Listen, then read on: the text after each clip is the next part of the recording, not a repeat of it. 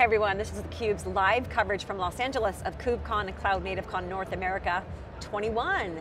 Lisa Martin with Dave Nicholson. We're going to be talking with the founder and CEO next of CloudNatics, Rohit Seth. Rohit, welcome to the program. Thank you very much, Lisa. Pleasure to meet you. Good to meet you too. Pleasure to meet you. Welcome. So tell the audience about CloudNatics, what you guys do, when you were founded, and what was the gap in the market that you saw that said, we need a solution? So, just to start, CloudNatics was started in 2019 by me. And the reason for starting CloudNatics was, as I was starting to look at the cloud adoption and how enterprises are kind of almost blindly jumping on this cloud bandwagon, I started reading what are the key challenges the market is facing. And it started resonating with what I saw in Google 15 years before. When I joined Google, the first thing I noticed was, of course, the scale would just overwhelm anyone. But at the same time, how good they are utilized at that scale was the key that I was starting to look for. And over the next couple of months, I did all the scripting and such with my teams and found out that lower teens is the utilization of their computers, servers. And lower utilization means if you're spending $1 billion, you're basically wasting the major portion of that. And a tech-savvy company like Google, if that's the state of affairs, you can imagine what would be happening in other companies. So in any case, we actually now started working on a technology so that more groups, more business units could share the same machine in an efficient fashion. And that's what led to the invention of containers. Over the next 6 years, we rolled out containers across the whole Google fleet. The utilization went up at least 3 times, right? Fast forward 15 years and you start reading $125 billion is spent on a cloud and $60 billion is a waste. Someone would say $90 billion is a waste. You know what? I don't care whether 60 or 90 billion, it's a very large number. And if tech-savvy company Google couldn't fix it on its own, I bet you it's not an easy problem for enterprises to fix it. So I started talking to several executives in the Valley about, is this problem for real or not? The worst thing that I found was, not only they didn't know how bad the problem was, they actually didn't have any means to find out how bad the problem could be, right? One CFO just ran like headless chicken for about 2 months to figure out, okay, I know I'm spending this much, but where is that spend going? So I started kind of treading those waters and I started saying, okay, visibility is the first thing that we need to provide to the end customer, saying that, listen, it doesn't need to be rocket science for you to figure out how much is your marketing spending, how much your different business units spend. So the first line of action is basically give them the visibility that they need to make the educated business decisions about how good or how bad they are doing their operations. Once they have the visibility, the next thing is what to do if there is a waste. There are 1,000 different type of VMs on AWS alone. People talk about complexity on multi-cloud, hybrid cloud, and that's all right. But even on a single cloud, you have 1,000 VMs. The heterogeneity of these VMs with dynamic pricing that changes every so often is a killer. And so Rohit, when you talk about driving levels of efficiency, you're not just talking about abstraction versus bare metal utilization. You're talking about even in environments that have used sort of traditional virtualization. Yes. Okay. Absolutely. I think all clouds run in VMs. But within VMs, sometimes you have containers, sometimes you don't have containers. If you don't have containers, there is no way for you to securely have a protagonist and antagonist job running on the same machines. So containers basically came to the world just so that different applications could share the same resources in a meaningful fashion. We are basically extending that landscape to the enterprises so that that utilization benefit exists for everyone, right? So first order of business for CloudNatics is basically provide them the visibility on how well or bad they are doing. The second is to give them the recommendation, if you are not doing well, what to do about it to do well. And we can actually slice and dice the data based on what is important for you. Okay, we don't tell you that these are the dimensions that you should be looking at. Of course, we have our recommendations, but we actually want you to figure out basically, do you want to look at your marketing organization or your engineering organization or your product organization to see where they are spending money. And you can slice and dice that data accordingly. And we'll give you recommendations for those organizations. But now you have the visibility, now you have the recommendations, but then what, right? If you ask a Kubernetes administrator to go and apply those recommendations, I bet you the moment you have more than 5 clusters, which is a kind of a very ordinary thing, it'll take at least 2 hours just to figure out how to go from where you are to be able to log in and to be able to apply those recommendations, and then changing back the CI/CD pipelines and asking your developers to be cognizant about your resources next time is a month-long ordeal. No one follows it. That's why those recommendations falls on deaf ears most of the time. What we do is we give you the choice. You want to apply those recommendations manually, or you can put the whole system on autopilot. In which case, once you have enough confidence in CloudNative's platform, we will actually apply those recommendations for you dynamically on the fly as your workloads are increasing or decreasing in utilization. And where are your customer conversations happening? You mentioned the CFO, you mentioned the billions in cloud waste. Where do you start having these conversations within an organization? Because clearly you mentioned marketing, ops, services, you can give them that visibility across the organization. Who are you talking to within these customers? So we start with mostly the CIOs, CTOs, VP of engineering, but it's very interesting. We say it's a waste, and I think the waste is more of an effect than a cause. The real cause is the complexity. And who is having the complexity? Is the DevOps and the developers. So in 99% of our customer interactions, we basically start from CIOs and CTOs, but very soon we have these conversations over a week with developers and DevOps leads also sitting in the room saying that, but this is the challenge on why I cannot do this. So what we have done is to address the real cost and waste aspect of cloud computing. We have what we call the management console, through which we reduce the complexity of Kubernetes operations themselves. So think about how you can log into a crashing pod within 2 minutes rather than 2 hours, right?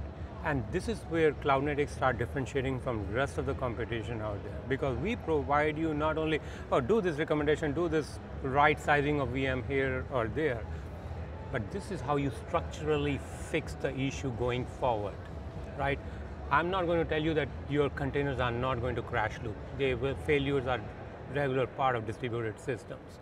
How you deal with them, how you debug them, and how you get it back up and running is a core integral part of how businesses get run. That's what we provide in CloudNative's platform.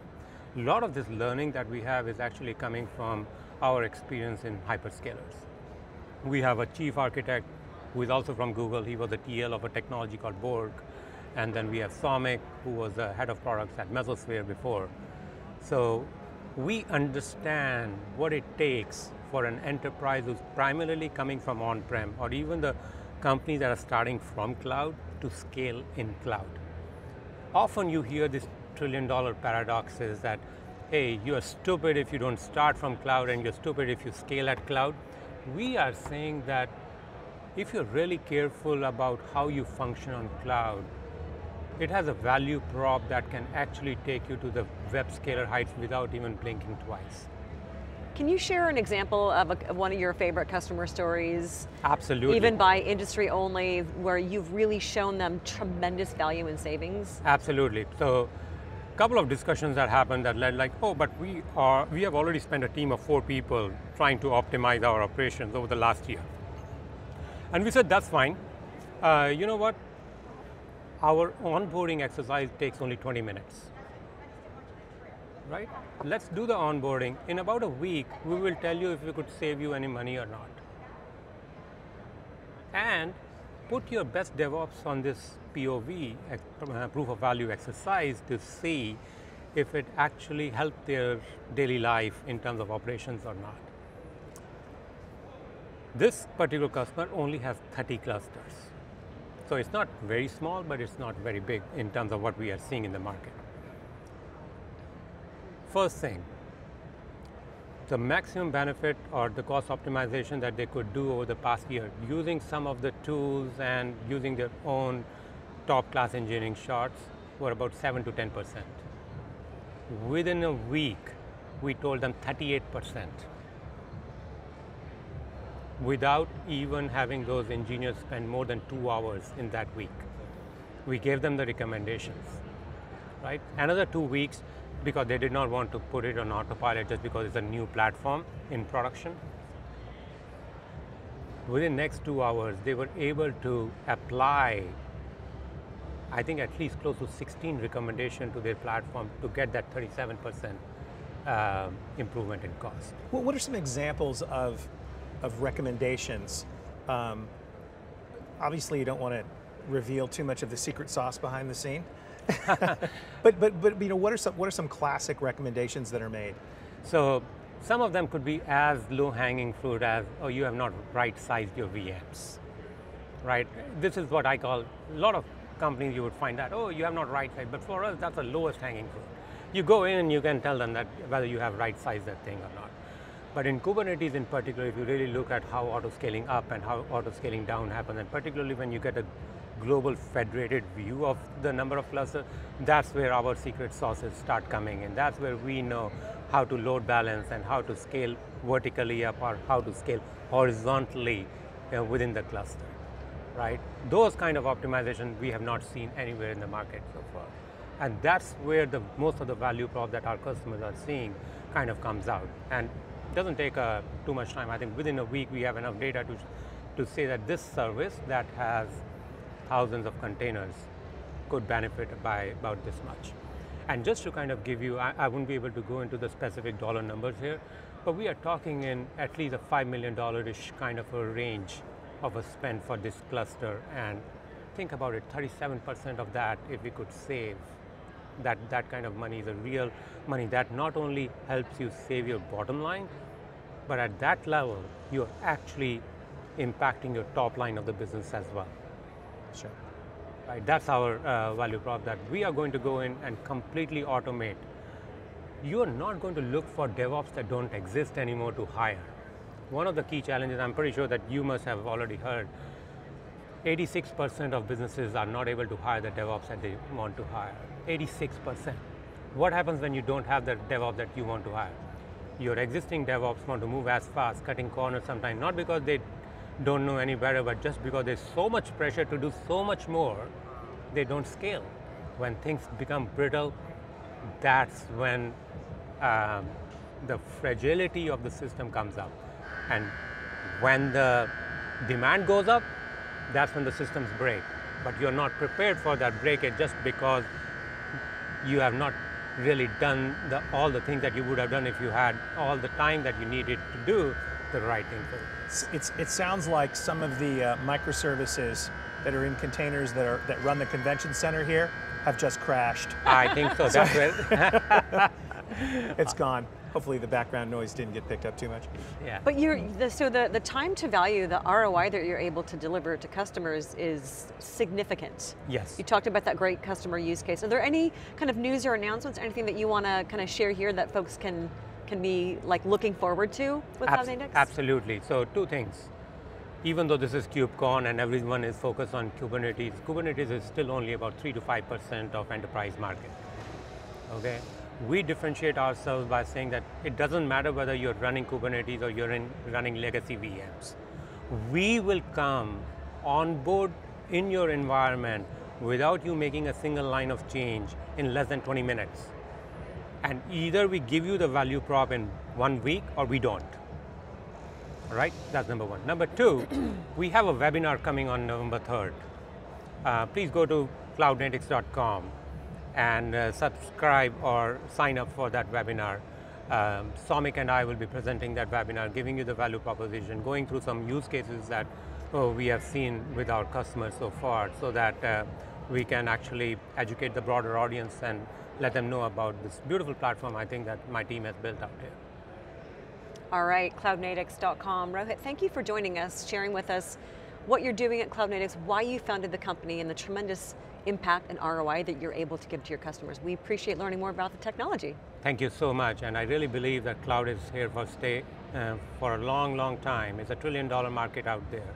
And if we do it right, I do believe we will accelerate the adoption of cloud even further than what we have seen so far. So, thanks a lot, Lisa. It's been a pleasure to talk to you. Nice to meet you. Thanks a lot, Dave. It's a pleasure. We want to thank you for your time. watching. For Dave Nicholson, Lisa Martin, coming to you live from Los Angeles. We're at KubeCon CloudNativeCon North America 21. Dave and I will be right back with our next guest. Thank you.